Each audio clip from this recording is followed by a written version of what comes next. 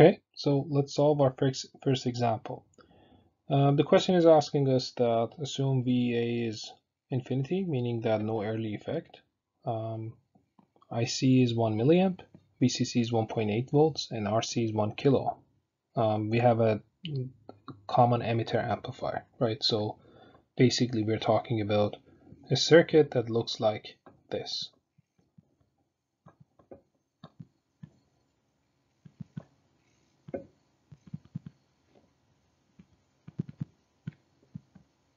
Okay, so we have a V in here, this is RC, this is VCC, and yeah, that's pretty much it. And then IC, the DC current flowing through the collector is 1 milliamp. The question is asking us to find, the first part is asking us to find the expression for the voltage gain. Well, the expression for the voltage gain is actually quite simple. So it's the same circuit that we have seen before, so there's no reason for us to actually redo the analysis, right? I know that for this circuit, I know that V out over V in is equal to negative GM RC. All I need to do if I want to calculate the value of this is going to be, well, calculating negative GM, GM being IC over VT, so it's negative IC over VT times RC, so it's going to be negative 1 milliamp over, let's say, 25 millivolts, and RC is 1 kilo. So 1 milliamp and 1 kilo ohm, they cancel out each other, milli and kilo, and 1 over 25 millivolts is going to give you 40. So your gain is going to be negative 40, and since this is voltage gain, so it's going to be volts over volts. Okay, so that's the unit for voltage gain. One thing I want you guys to actually note is that for electronic circuits, especially from now on that we are talking about transistor circuits, when it comes to small signal analysis, you will realize that we always deal with the same core for the circuit, and then we might actually have little variations here and there. So unlike electrical circuits, where we actually had to do any variations in the circuit, we actually had to start over and write the KCLs and KVLs again. Here, we barely do write any KCLs and KVLs, and you will see many examples from now on, and you will see how I solve these circuits. I always try to see what I know about the circuit. For example, in the last part of this question, I'm going to add a resistor here, okay? And you will see that I don't start reanalyzing or basically restarting the analysis of the circuit again from KCLs and KVLs. I try to update my equations for the gain with basically little tricks here and there, so that I don't so that I can actually be lazy. I don't have to actually redo everything, okay? And that's the beauty of electronics. It's built for lazy people. So like basically, if you actually like to not to write KCLs and KVLs all the time, this is actually really good news for you, because if you learn what's the gain of a common emitter amplifier, it doesn't matter if I have connected one resistor here or a bunch of resistors there. And we're going to see examples of that in this lecture, right? And in the next lectures. It doesn't matter what do I connect to the collector side, you will find the gain without even needing to actually redo the analysis, okay? We'll see more about that. So the second part is saying that what is the VBE if IS is 10 to the negative 16 or 0.1 femtoamps? So I know that VBE, the DC value of base emitter voltage, is VT ln of IC over IS. So it's going to be 25 millivolts times ln of 10 to the negative 3, 1 milliamp, 10 to the negative 16. So ln of 10 to the positive 13 is somewhere around 30, 29.9 or something. If you use your calculator, that's what I did.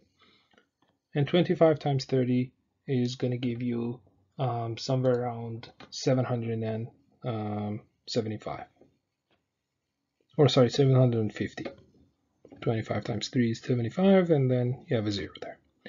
So you have a VBE of 750 millivolts, which makes sense. We generally like our VBE to be around between 0.7 and 0.8. This is 0.75, so perfect. Now it says plot the input and output waveforms, meaning versus time. So this should be versus time. Okay, so if I want to do that, I know that my input is going to be looking something like this. So if this is time, my input has a DC of 750 millivolts or 0.75. So this is my V in, meaning that AC plus DC. And it's going to have some sinusoidal form. What's the amplitude of this? Well, it's not given in the circuit, so we don't know, right? But it's most likely very small, like 1 millivolts or something. Let's say that, let's call that peak-to-peak value 1 millivolts. Okay, so V in is 1 millivolt, and it's given. Okay, now how about V out? I know that V out, based on my gain analysis, is going to be 40 times larger than V in. So, and I'm talking about the swing at the V out. I'm talking about the AC part of V out, right? So I'm going to have 40 millivolts ups and downs. Like the peak-to-peak value of that sinusoid at the V out is going to be 40 millivolts. But then what about the DC? What's the level here?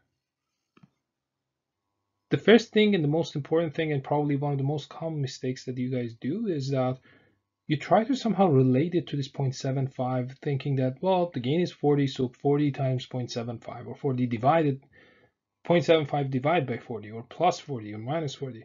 Don't try doing something like that. For calculating the DC value of your V out, look at the circuit again. This was our circuit, and this is our V out. Okay, so I know that the DC of my V out is going to be VCC minus RC IC. It's a DC kind of analysis. So we have a 1.8 minus 1 kilo ohm times 1 milliamp, and you get, well, 1 volt. So 1.8 minus 1, 0.8 volts. So you see that it has nothing to do with that 0.75 or the gain of 40, just some random value 0.8 that could have been 0.5, could have been 0.6, or could have been any other number for that matter. As long as it's not too small to take our transistor to saturation, or it's not too large to be greater than VCC, any number could be there, right? Depending on, you can see it, what it depends on, right? None of these values is really related to gain or anything, right? Now, I know that my gain is actually negative, and I know that the swings are going to be 40 times bigger, so I'm going to have something like this. Of course, my drawing is not good, but what I'm trying to say is that whenever you have a peak here, you have a trough there. And whenever you have a peak trough there, you have a peak here. Okay? And then this is 40 millivolts. The next part of the question is asking us, how can we double the gain? Well, we kind of discussed that in the last slide. We know that the gain is GMRC or ICRCVT. So if I want to double the gain, I have to double the value of RC, or double the value of current.